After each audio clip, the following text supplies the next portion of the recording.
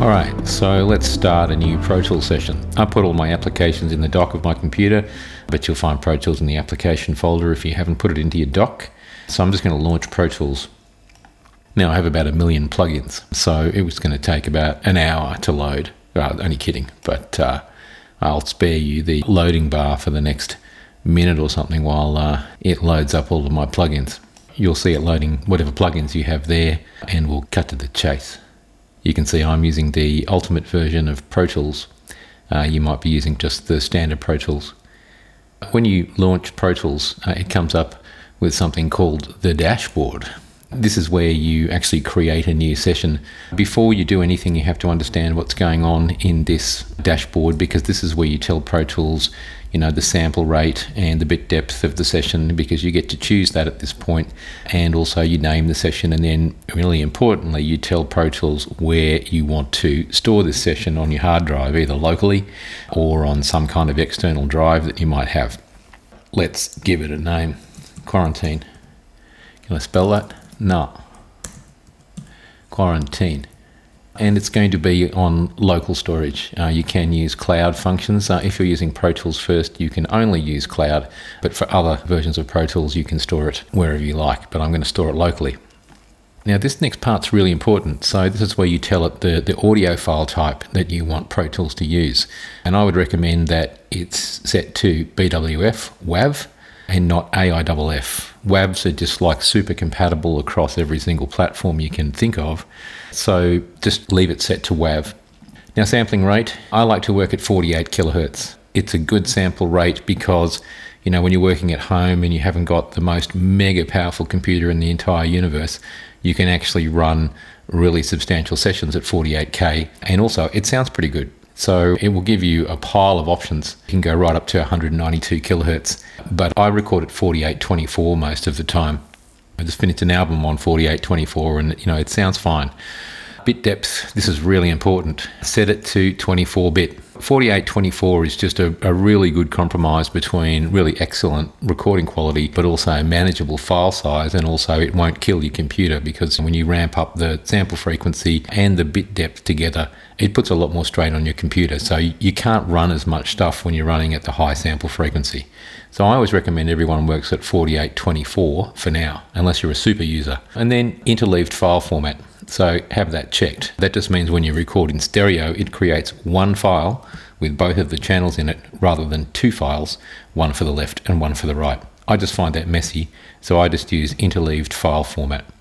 And then location, really important. You have to know where you're saving your stuff. I can't tell you how many people just lose their stuff when they're learning Pro Tools, so just tell it where you want it to go. At the moment, you can see I've got it pointed towards my desktop. So it's just going to save straight to my desktop right here, and it'll create a folder called Quarantine. And we'll look at the file structure of Pro Tools a bit later. So create. Okay, you will see over here that did create a folder on my desktop called Quarantine. When you open Pro Tools and you create a new session, you see absolutely nothing except the menu bar and the transport and a whole lot of tools controls. You don't see any audio tracks. That's because by default, when you open a Pro Tools session, it just gives you a blank slate and you tell it to add audio tracks. So I'm just going to add one audio track while we're here, just so we've got something to look at. So I go up to the File menu and I go Track and I go New. Brings up this New Tracks dialog box. I could create 20 new tracks here if I just typed in 20. I'm just going to create one for now. You can choose a lot of different track formats. It's a pro application, so it does everything from mono to stereo to left, center, right, you know, to all these different surround formats right up to the high end. If I was doing a Hollywood feature film, I'd be able to create like a 7.1.2 audio track. But, you know, I just want to record a mic into Pro Tools, so it's just going to be a single input source, so it's going to be mono. Likewise, you have to tell it what kind of track you are making. You've got a bunch of options there. Audio track is what you want to record audio. I'm not going to go through the other ones at this moment, but you know, you can create MIDI tracks and instrument tracks if you want to. We're just going to create an audio track, leave that set to samples. I'm just going to call this, let's just say voice, and just hit create. And when I do that, it creates an audio track. Now, we're looking at something called the edit window. which is basically like a timeline view of the audio. And when we actually record into Pro Tools, we'll see an audio waveform stretching from left to right. So this left to right axis represents time. So this is the edit window, and we work in here when we're editing and we're playing back. We can do a lot from this window, and when we actually start mixing, we actually go over to the mix window. So there is a window control. I never use it because I use the keyboard shortcut, but FYI, if you go to window, you'll see you can click over to mix window. And there's my huge mixer with one channel in it. Isn't that lovely? Okay, so as I add channels, or as I add tracks to the edit window, then my channels will appear on the mixer, and this is where we can operate this page, the mix page, like an audio mixer. But we're essentially building the house, you know, here by adding tracks, and then as we add tracks, so let me maybe add another, 3 tracks. So I have 4 tracks, so I'm going to create 3 tracks, and I'm going to call them another track. So it's going to create 3 tracks now, another track 1, 2, and 3. Okay, so if I now flick across back to the mix window, this is the last time I'm going to do this. I'm going to use the keyboard shortcut after this, which is actually Command equals on your keyboard. Let me just do that now, Command equal. Okay, that's what anyone but a first day Pro Tools user does when they want to change between the mix and the edit window. But you can see here that now that I've created 3 more tracks, I now have 4 audio channels in my mixer. Okay, so we won't look at that for the moment. So let's have a bit of a look around Pro Tools now that we've created some tracks. Okay, so you have the transport bar up here, which is basically where you put Pro Tools into, let's put it into play, for example, and you can see the time ticking over there, and you can see Pro Tools is now playing along that timeline. We've got nothing in it, so it's not terribly interesting to listen to. A bit of silence, a bit of John Cage. And then when we actually start recording, we will be using the record button and the play button. And those of you that are old like me, you will remember cassette decks. When you needed to put them into record, you had to first hit the record button and then hit the play button. And then up here you've got the timeline ruler, and then you can see that you can look at time in lots of different ways. So if we're working in musical time, we've got bars and beats. If we're working in clock time, we've got minutes and seconds. And then when we have bars and beats and tempo-based material, we can actually see tempo changes if we've got them. Along here at the moment, I'm set to 120 beats per minute. And then we can also place markers in our audio. So if I'm working on a song and I want to mark out the first verse and the second verse and then the chorus and then the bridge and then the middle 8 and all of these sorts of things, then I can actually place markers into that timeline, give them names, and then I can jump to them with key commands, so I can jump around the song quite easily. But essentially that ruler, it gives you a heap of different options. The ones that I just tend to use are these ones, but there are a bazillion of them. You can look at time code if you're working in film and television. You can look at a bunch of stuff under here. But 99.9% of the time, I find bars and beats, minutes and seconds, tempo and markers to do everything I need it to do. So that's how you make Pro Tools go into play or record. There is a keyboard shortcut, which of course everyone uses after their first hour of using Pro Tools, which is you hit the space bar. So if I hit the space bar, then I will put it into play, hit the space bar again, and it will stop. And if I hit the return key, it'll go back to 0. When I hit the return key, it just took me back to the beginning of the track. So transport control is pretty straightforward. Then we have a bunch of editing tools, which I will look at once we actually have some audio in this session.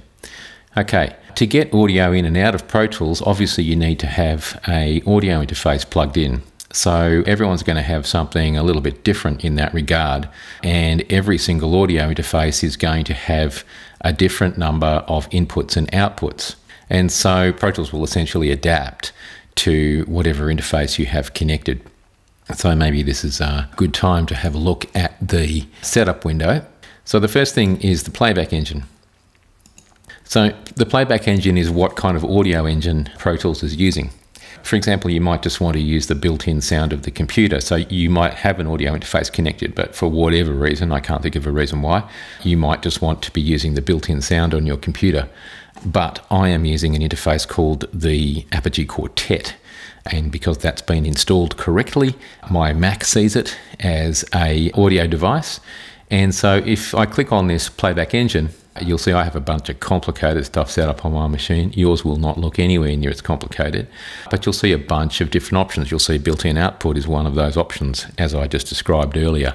But I don't want to use the mini jack on my machine. I want to use this nice sexy interface that I have that's got great microphone preamps in it. So I'm going to use the Quartet. Okay, so I'm not going to change it, so I don't need to save and reload it. But after you've set up your audio interface, one of the first things you need to do is to go into this Playback engine and make sure that Pro Tools is pointing to that interface. Whatever the name of your interface is, if it's been installed correctly, it will appear in this Playback engine dialog box. So I'm set to Quartet, I'm good to go. Then you have a bunch of other options. This hardware buffer size thing I won't talk about in detail now.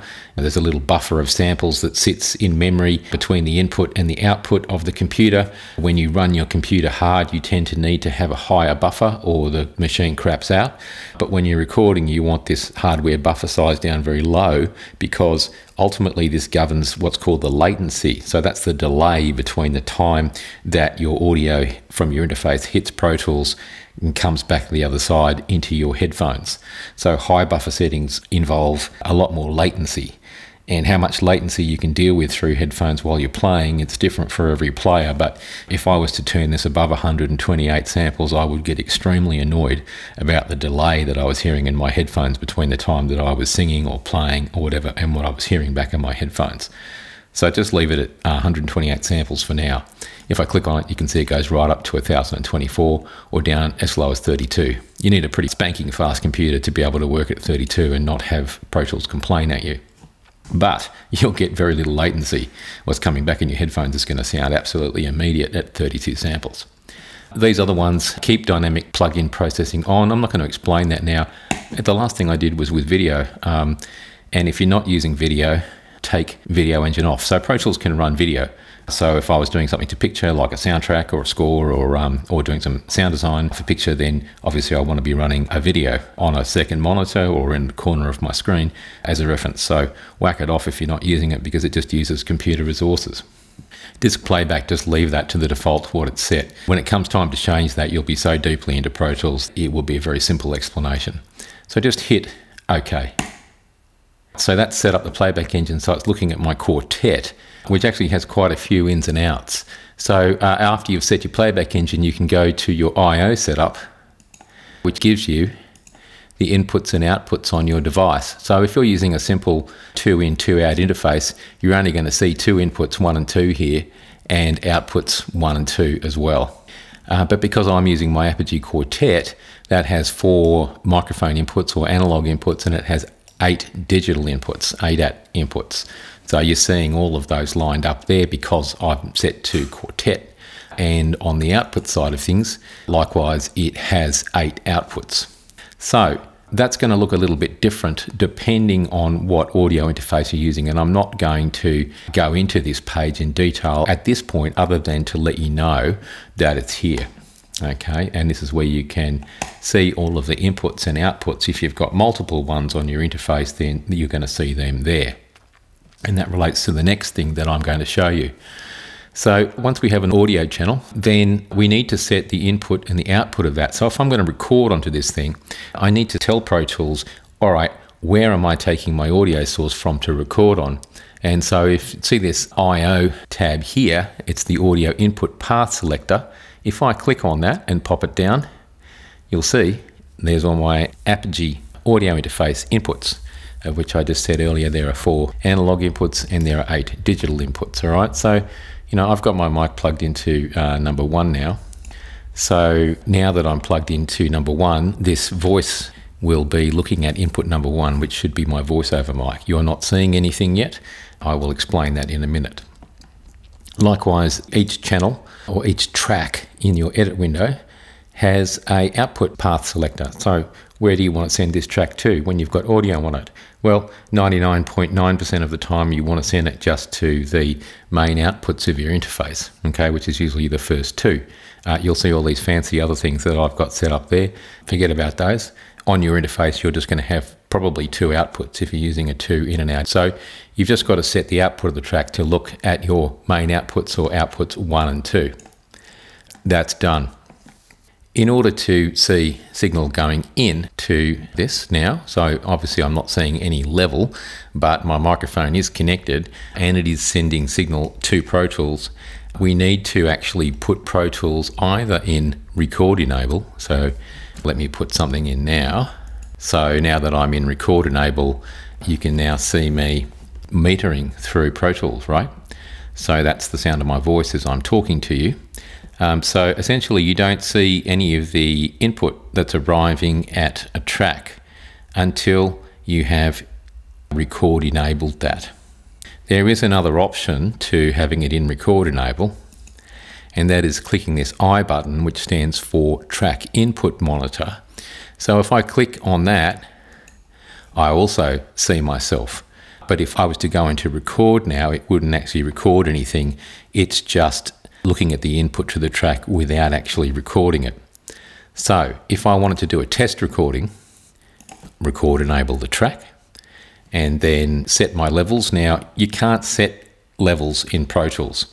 You can set playback levels, but you can't set your record levels in Pro Tools. So if I'm recording in Pro Tools from my interface, then my interface is going to have a microphone preamplifier on it. And so that will have a gain control on it where I can turn my mic up or down. So in terms of setting recording levels in Pro Tools, you have to do that from your external hardware, from your external audio interface, okay? And you want to get it kind of bubbling up about 2/3 of the way up the computer on the highest peaks. So when I'm doing the peaks, yep, and I'm not blowing that out. If that light goes red, you're giving it too much level, you're clipping. So that level's looking pretty good at the moment to me. I'll give you a peek at my audio interface. Some of them come with a bit of software, mine does, some of them don't. But you can see here, mic 1, that's my input, and 51, that's my level control. Okay, so I've set my microphone input to apply 51 decibels of gain on my interface. So that's just a by the by. Some interfaces come with a bit of software like this where you can actually set it not only from the hardware but also by a software on screen control. So that's me. Let's get on with it. Let's record something. Okay, so in order to record, you need to Record Enable. This is like holding down the record button on a cassette deck before you hit play. Okay, so to record in Pro Tools, you need to click this Record Enable button in the transport bar. So notice I've clicked the Record Enable button in the track, but I also have clicked the Record Enable button in the transport bar, and then when I've done that, here we are, and I'm recording. So I'll just speak for a little while just to put some audio down on this track. Isn't it a nice day? Are we having a good time?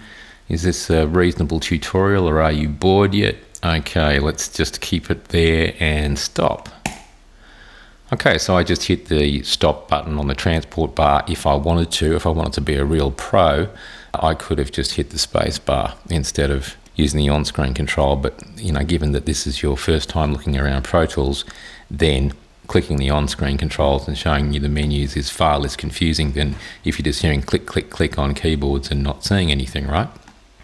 Okay, so if I want to play that back, I'll just take it out of Record Enable here, pop it off. So now obviously my voice disappears, and then we'll just play. Here we are, and I'm recording. So I'll just speak for a little while just to put some audio down on this track. Isn't it a nice day? Are we having a good time? Beautiful. Okay, so that's just playing back the audio from the track, and the reason that we heard that is because it's going to the main output control. So it's set to the correct output. So now it's probably time to look at the different tools and the different modes that Pro Tools can be in.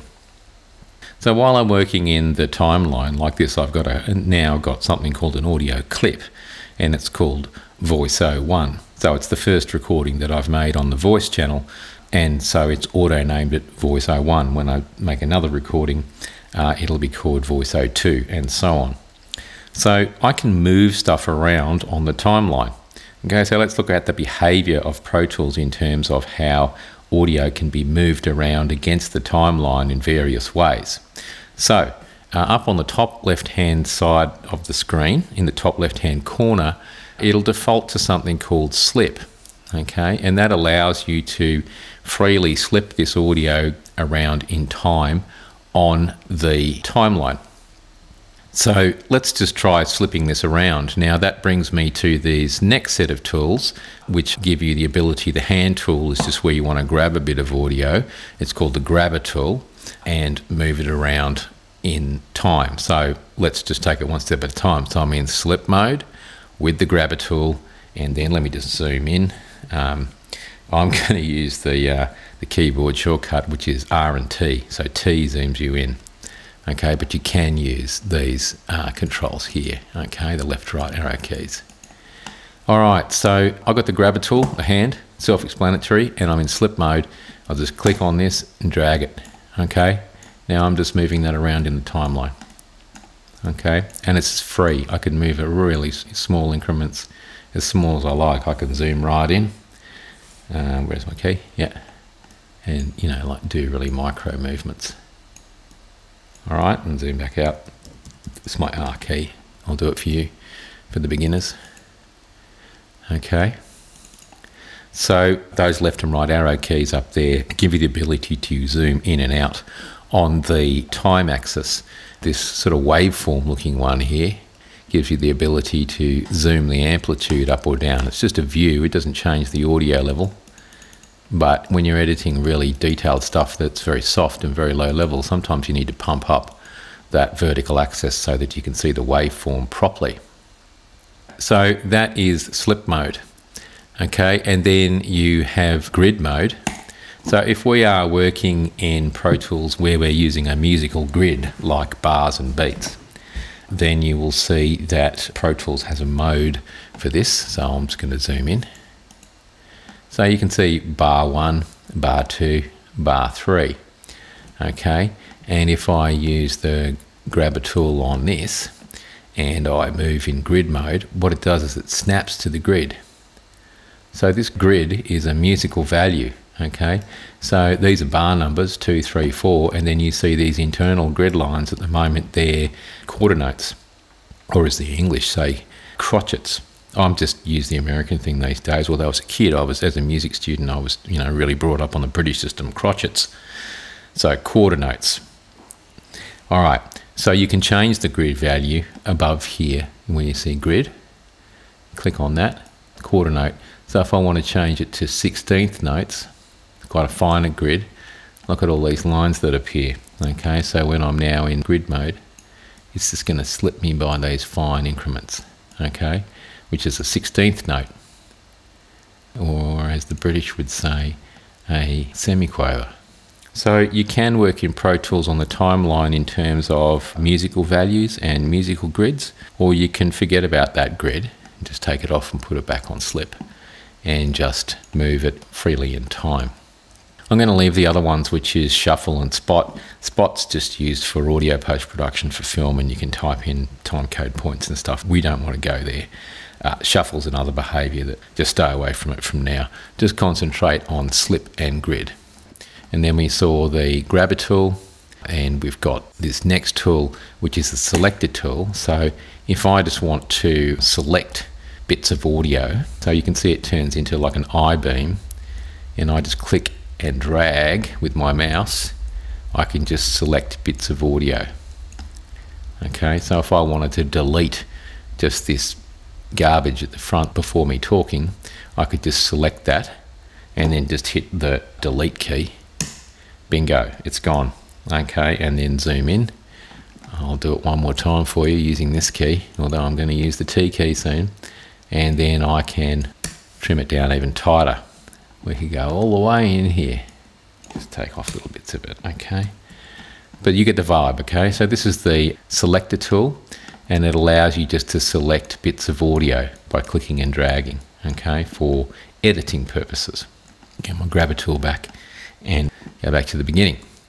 All right, and then there is something called the trimmer tool. So when you have an audio clip like this thing in the timeline, I'll just move it out a bit so it's a bit easier to see. Okay, if I take the trimmer tool, this is just basically trimming the beginning and end of an audio clip. So it goes into like a bracket. There you go, you can see it contrast against here. Then if I click and drag, it's just changing the length of this audio clip. It's doing nothing at the back. If you're a video editor, you'll know what these things are. And same thing here. Okay, it's just trimming down that clip. So I just want it to be that. And that behavior also works when you are in grid mode. So let me go back to grid mode. I'm going to turn it to, like a coordinate again. All of these tools will work either in slip or grid mode. When you use grid mode, then whatever tool you're using, like for example the trimmer tool, it will trim against the grid, right? It won't trim freely in between. It just snaps me on that trim to the grid. I mean, when you're working with music, which is kind of what we're doing, then unless you're making drone music or ambient music, you're probably going to be working against some kind of metrical grid, a musical grid, bars and beats. So when you're working on music, you tend to work in this mode all the time.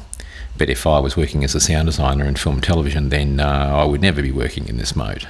So Pro Tools is highly evolved for different kinds of practices, including music production, but also it's the standard platform for audio post-production in film and television as well. So you've got as many people using this tool to track lay films and television as you do making music on it. It does both. Okay, so hopefully that has described the behaviour, the grid and the slip behaviour, and then also the main tools of the grabber tool, the selector tool, and the trimmer tool.